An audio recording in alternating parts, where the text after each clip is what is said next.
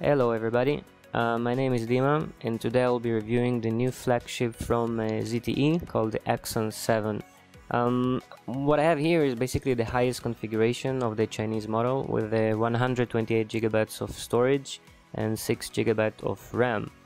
I had this phone for around 3 weeks and was using it as my daily driver all this time. Since I got the phone, it received one major update. So I'm running the latest 6.0.1 Marshmallow on top of ZTE's own Mi Favor UI. So let's get started.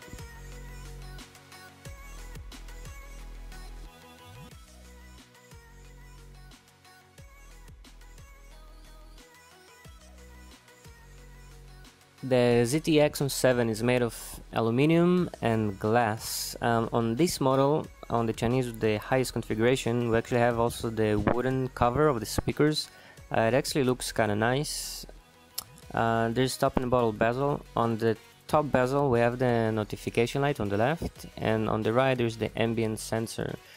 On the bottom bezel there's actually the capacitive buttons with the recent apps and the back button, which you can actually change between them, and the middle home button as you used to.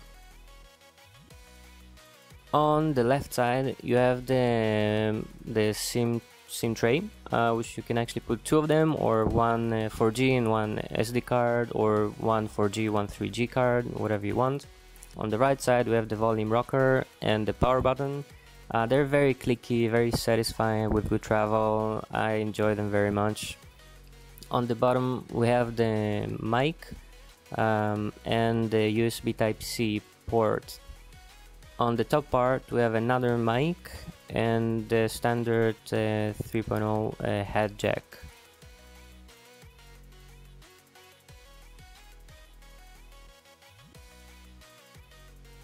On the back side we have the camera on top, middle, below it we have the flash, dual flash, and the fingerprint scanner, which is crazy fast. I'm going to show you a bit later. I have also the antenna bands, the ZTE logo. It's overall got a pretty clean look. Axon 7's display is a beautiful 5.5-inch AMOLED Quad HD panel. The screen gets very bright and easily visible in the sunlight, no problems there. The colors maybe not the most accurate ones, but you can actually customize it a little bit in the settings if you want, or you just maybe like it a little bit different than other people. Anyway, ZTE were very cool and gave us the option to do that. The viewing angles are amazing. You can see from very steep angles, no problem at all. Has a little bit discoloration, but it's natural with the viewing from these steep angles. It's a gorgeous screen. I cannot say it's not. It's a gorgeous screen. Also, the screen is protected with Gorilla Glass 4, which is very durable.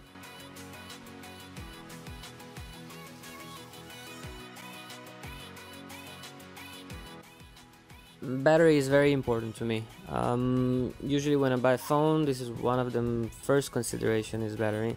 And the battery in Axon 7 I think is very good. It's very good. It's better than Note 5 at least, which this is the phone that I had. Now unfortunately, because of MIUI's system, I cannot really show you the screen on time. I can only see, like, you know, the general steep that we have. It's weird that they omitted this feature, but that's what we have. Anyway, the battery capacity is 3140 mAh, and I think it lasts around 5 to 6 hours screen on time, which is plenty enough for me. But the best part is the standby time, which is crazy. Like, I remember a few days ago I went to sleep, I had like 50% of battery and I woke up with 49. I lost only 1% during maybe 8 hours.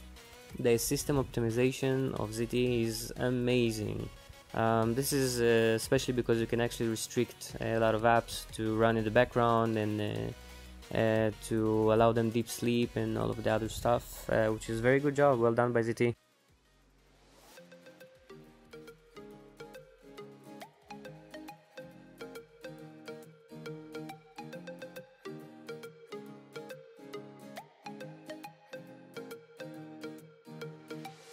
Axon 7 is a non-compromise flagship smartphone. ZTE really put everything they could in it. It has the newest Snapdragon 820 processor with Adreno 530, 6GB of RAM, 128GB of USF 2.0 storage, very fast and accurate fingerprint scanner, which I hate the position, by the way. I don't think the front or the back are the ideal position for a smartphone. If it's on the back, you need to pick it up. If it's on the front, you need to do some gymnastics to find it. I think the best one, it will be like Sony did with the Z5 on the side. But yeah, whatever. These are the benchmark scores. You can see it's pretty much on par with Galaxy S7 and G5, LG G5, etc. About the RAM management, by default, Mi Favor UI closes applications in order to save battery. But you can actually change it in the menu if you want. For each individual app, you can restrict its background procedures, or you can allow it. You can allow deep sleep or not, wherever you decide. According to the RAM management itself, I didn't really encounter a lot of reloads. I can actually start an application in the morning and during the noon to open it, and it's still in the RAM. Even though I didn't leave the restriction of the app. For me, it works pretty good, but then again, I'm not extremely heavy user. Mi Favor UI. It's not my favorite. After I bought the phone, I immediately put Nova Prime Launcher, and then it just became beautiful. I love how it looks, the notifications, and all of the other stuff. There's a cool feature here called Mi Pop, which is actually this arrow that you can move around, and if you press it for a long time, you can actually get a few cool features like screenshot, volume, restart lock screen, which is pretty helpful. I guess they could do it a little bit better, but still, it's pretty helpful. I have some sort of like smart power, long standby battery features, the Dolby sound, which you can turn on and turn off, which is basically a filter, it's nothing special. There's the frequently used apps in the settings, and these are all the full settings. So as you can see, I'm running the latest 6.0.1 Android version with Mi Favor UI, which is very smooth, like I said. You have this amazing game, which I cannot win, never, even though I try all the time.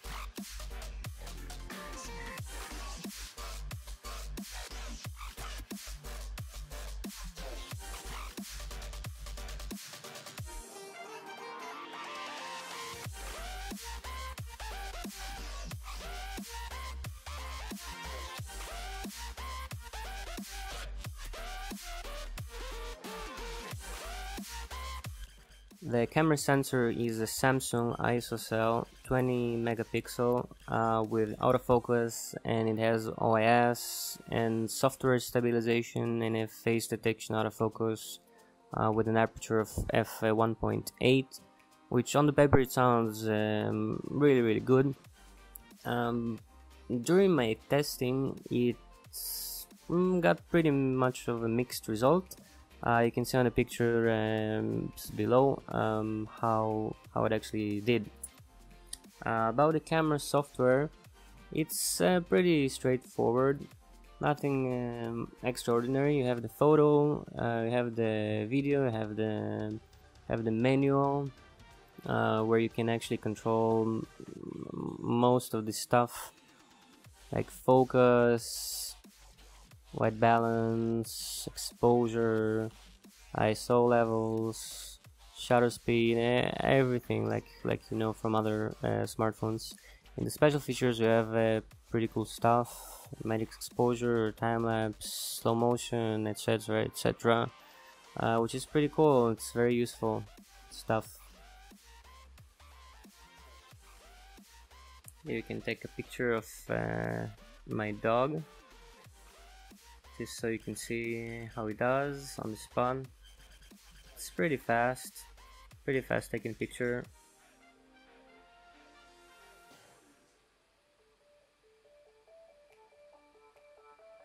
So cute.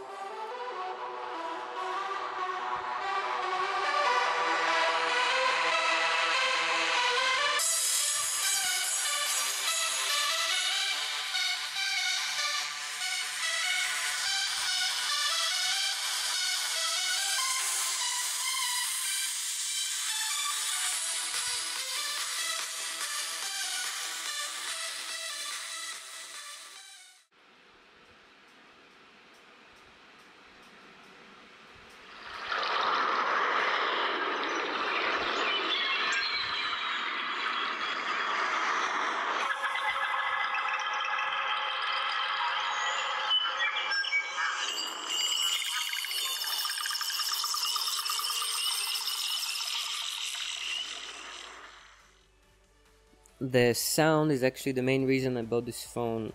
The output on the headphone is very good, very loud. I do not need to reach the top levels of volume to enjoy the music. I think the sound quality is amazing. It has two DACs. One is AK4961 and AK4490 with Dolby Atmos integration inside the phone itself. And the sound quality, really, it's just amazing. It's much better than my Note 5, I think. And also I had the Meizu MX4 Pro cell phone, and this just tops them, like everything, the lows, the mids, the highs, everything is separated, and the sound quality is just terrific.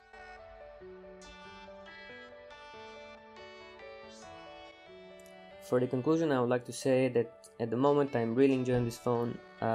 I bought it around $620 in a Chinese website. but this is the higher configuration. You can get the cheaper one around 400 something with the 64 GB of storage and 4 GB of RAM. It has a great screen, has a very decent camera, has a great hardware with buttery smooth software. It has its quirks, but they're working on it. All the small bugs, I don't think they're really relevant, so I didn't even include them in the review. It has a very good battery, an amazing standby time. The connectivity is, for me, it was flawless. Didn't have any signal drops. It works very good with the Wi-Fi, the 4G, everything. In general, I don't think you will be disappointed with this phone. I think it's very good for the money, and I came from Note 5, just so you know. Anyway guys, I hope you enjoyed this review. This is my first one.